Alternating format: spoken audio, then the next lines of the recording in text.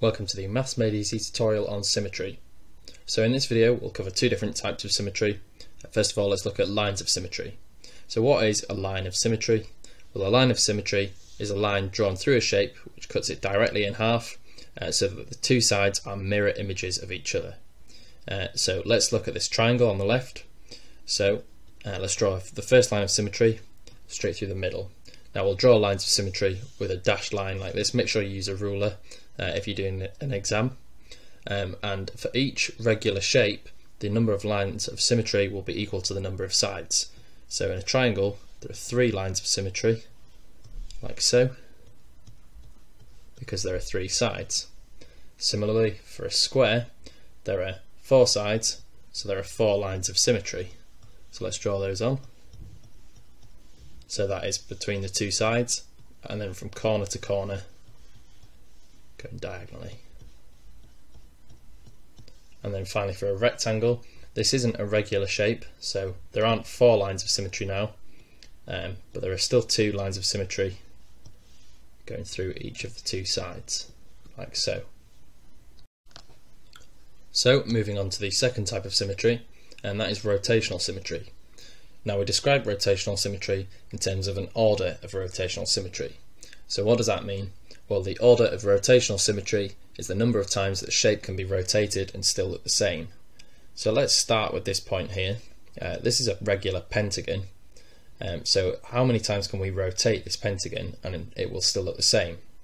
Well, if we rotate it so that this point maps onto this point, that's 1 rotation, and then we can do the same. So there's 2 rotations, 3 rotations, 4 rotations, and then finally there are 5 rotations. So for a regular polygon, the order of rotational symmetry will be equal to the number of sides. So that was the case in a regular polygon. Let's have a look now at an irregular polygon where the sides are not all the same length. So here we have a rectangle, and we want to know what the order of rotational symmetry is. So let's rotate the shape through a full 360 degrees and see how many times the shape maps exactly onto itself. So if we go 90 degrees, we can see that it doesn't map onto itself.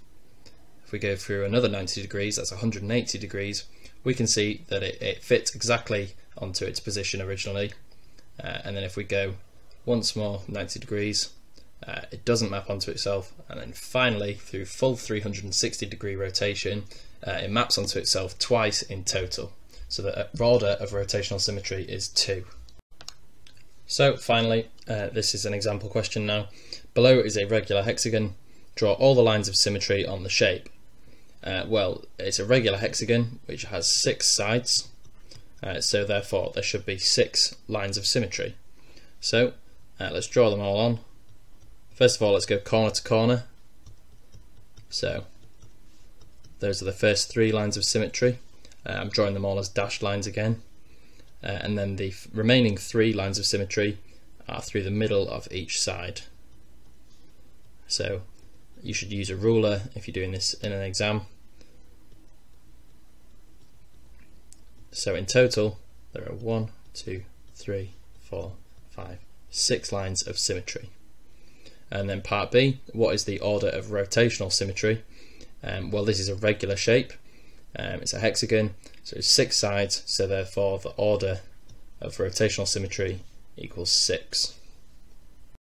So if you found this video useful, you can have a practice with our online exam. You'll see some more symmetry questions there. There's a whole range of different question types, plenty of questions to practice. You get instant feedback on each and every one of them, so this will help you find areas that you need to improve.